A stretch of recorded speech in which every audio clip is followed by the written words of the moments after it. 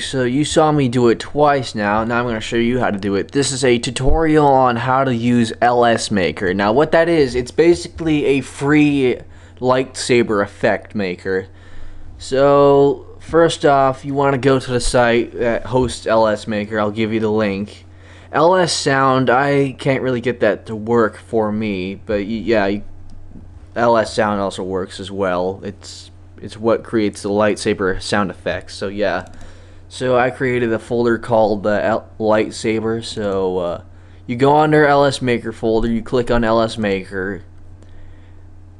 Yeah, so here it is. Now before we start, if you record a video, it must be an AVI. I don't know why, but it must be an AVI.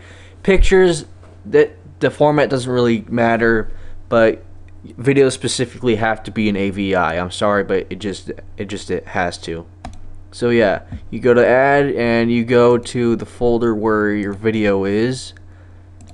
Open. You'll notice that there's more than one file. You'll probably think, wow, did I really import all this? No, this is just frame by frame stuff.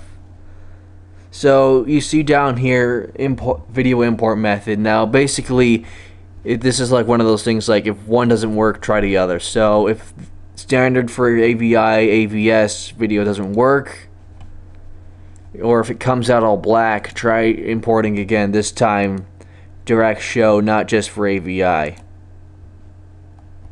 See, now there's a picture.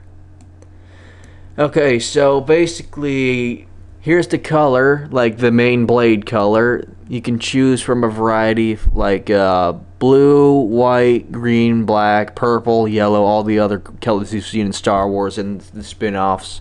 So we're going to demonstrate with blue. Plus the clash effects and the little seeker that Luke was using in episode 4 to train himself is also in here. So yeah, and the blade is the whitish part of it. So yeah, you can choose that to be any other color as well, but really you want it to be white to look like the actual lightsabers from the movie. Sorry, I'm just a little bit tired. Alright, so you can adjust the width here, and you go to auto.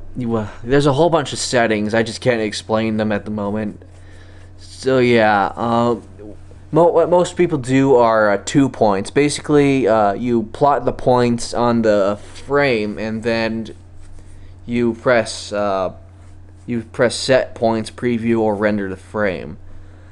So yeah, so I'm gonna set the first width to 15 and the second width to 15 because it looks a lot better. And then when you want to render the blade, you always want to put both the color and the blade to 1. And then what you do is you right click on the picture and left click on the picture. That's the 2 points where your lightsaber is going to appear. Now, just to stop here and to note here, this is going to take you an excruciatingly long time because you have to replot the points every frame. So like if you plot the points here and move on to the next frame, they'll be gone. You have to plot them again. It takes a while, but really it's worth it. So yeah, so we're gonna do a preview just to show there it is. Yeah, so it's pretty much straightforward from here. And then to go to the next frame, you press you press P. As you see here, the lightsaber's gone, but if you go back a frame, it's still there. Yeah, it's just screwing up a little bit, but don't worry.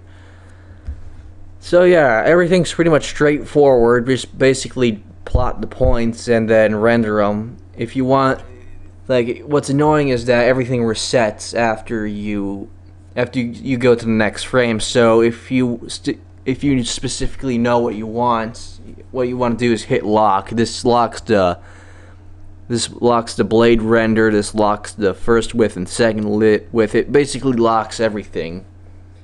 So yeah, I hope this helped, and I'll see you later. And if anyone's wondering why my screen is always flickering when I'm doing these type of captures, it's because Magic's Movie Edit Pro 12 exports this way. I don't know why. I turn on anti-flicker, but that does absolutely nothing. So yeah, just live with it.